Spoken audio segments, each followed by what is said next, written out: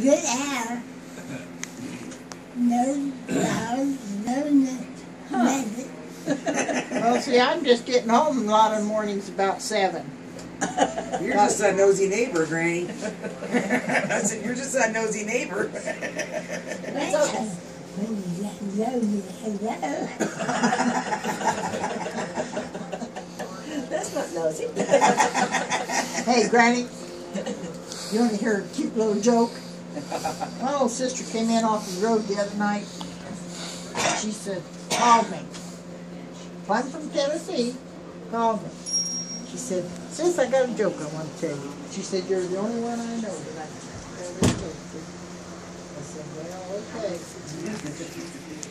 This couple was going down this old road, and in the middle of the road sat a little skunk, a baby skunk. So the little lady jumps out, runs, picks it up, puts it in the tractor's car, whatever. The little skunk was just a shaking at the door. She said to her husband, how in the world am I going to get him warm?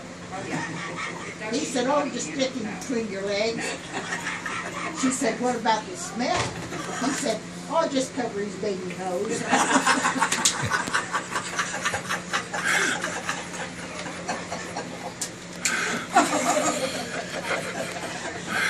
Oh, who told me that? I thought I'd I've never heard such foul language come out of an almost 80-year-old woman. How old are you? 85? I don't know. Oh my gosh. Oh. Okay. I said, Lou, where did you hear that? Oh, she said, we got another trucker. I was on the CB, and she said, we was talking back and forth, and she told me that joke. Just cover his baby nose.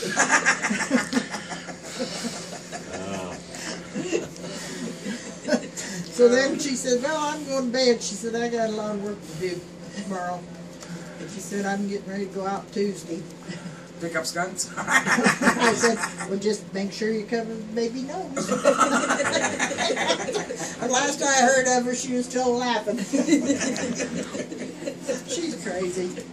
You having a good time, Grandma? I wonder where you get it from. You having a good time? Is she your twin sister? You got all your family and friends here, don't you? I may never have them again, but Oh, you'll have 'em again. Don't worry. We ain't going nowhere soon. I know you're not. That's right.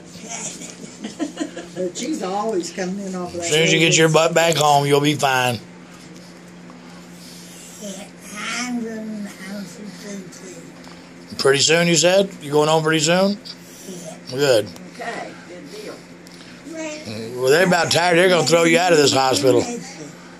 What's that? All day long, but nobody knows. So they really got in. So they don't know anything in this hospital. They don't know anything in this hospital. So let's pack up your stuff and let's go now. I was having that reason they wouldn't know. Probably right. Just put a couple pillows under the covers there. They'll never know you're gone, right? That's right. Let Just the head sneak down out. a little bit and Cover it up. Cover it up, make it look like your body. They'll never even know you were gone. I'm afraid I'd get my buttons there. Yeah, that'd be hell. Come here to go to the BSA Hospital jail, huh? I'll be in jail for stealing you out of here. that's kidnapping. You can't kidnap the Willie. We'll tell them Jim Sullivan made us do it. Yeah. He was the head of the gang.